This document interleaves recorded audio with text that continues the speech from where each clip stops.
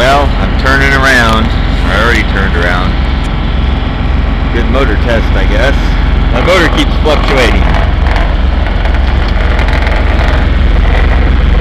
My RPMs keep kind of falling off and then picking back up and falling off again, and I'm not sure why.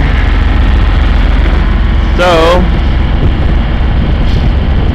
erring on the side of caution, I figured I should probably turn it around, since I don't really know how to sail. If I lose my motor, I'm going to learn how to sail real quick, right?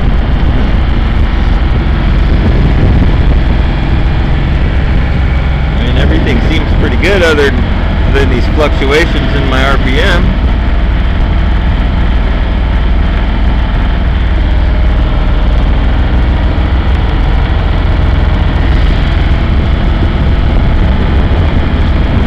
Keep it under, you know, keep it about 25, 2600, but it'll drop down to about 2 grand, and I'll have to give it more throttle, and then it'll rev right up, it'll respond, but I don't know why it's falling off, and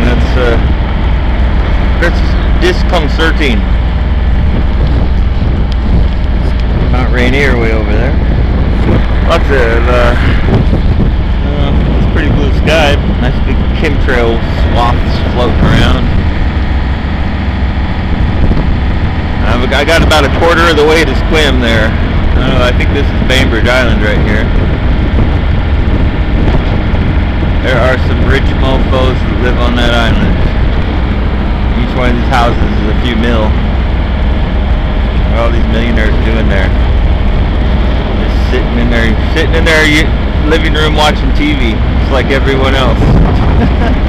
Most likely. Except they're planning their nice vacation, while most people are just, that is their vacation, just watching TV. Man.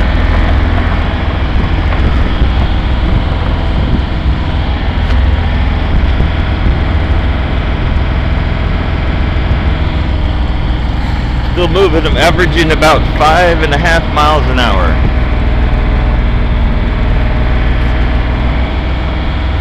I sure would like a better prop. I can't help but think that if I had a little more thrust on the prop, I could get a little more speed out of her when I'm motoring. I mean, it'd be nice to be able to motor at a decent clip. Although it is a sailboat. I think what I need is the furling jib, and I could jib sail. But I've got the old setup here. I don't have any of the furling drums, so you know, I don't doubt I could get my jib sail up there, but you know, the wind changes and I'd have to switch it to the other side. I'm just not completely hip on all that yet, unfortunately. Come on, motor. Keep running. We got about another, 45 minutes. I'll be back at port.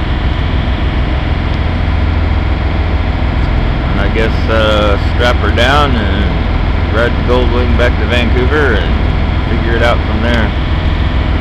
I really want to get out of this place. You know, I had trouble sleeping last night. I wasn't feeling too good, although my neck's not killing me so bad today. That's good. But my ears would ring like mad. Every time I'd wake up to wee in my ears. And just loud tinnitus. Yeah, tinnitus. Is there such thing as real tinnitus? I really doubt it. Just ringing like mad. It didn't help that every time I go to sleep I kept having dreams about my rotten ex-girlfriend, whom I love dearly, but she don't love me. Boy, she like gets off on getting one over on me. Ha ha, fooled you. You thought I cared about you. You know, that's what I get from her every time. A bunch of crap. Guess I need to learn how to sail proper. I can leave this crap hole country. USA, what a fucking joke. No. There's gotta be some place in the world that's not a fucking diseased, infested fucking shithole where they're spraying you with poison 24 hours a day. Fuck, I'd rather live in a fucking third world country where the ruthless dictator reserves the right to kill everybody for no particular reason than live in a place where I know I'm being poisoned to death. You know? Honestly. At least if the ruthless dictator comes to kill you, it'll be over quick.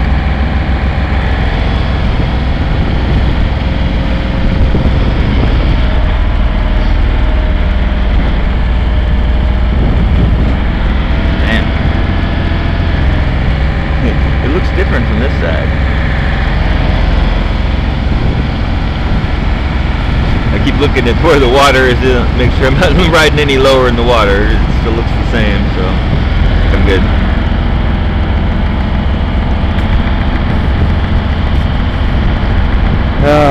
I've got to go through there, around there, over there, and up into that corner. Come on, baby, keep on going.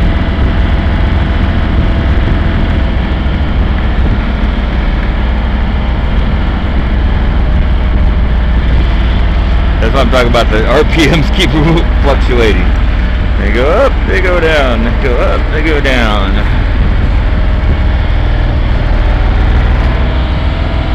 Man. 2600.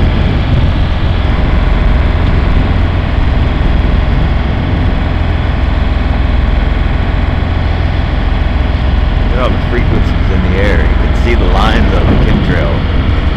All those chop, chop, chop, chop, chop, chop, chop, chop. That's the frequency. The electromagnetic waves. They're beaming out. Oh, come on now. Here's the RPM drop. It's like, what's going on?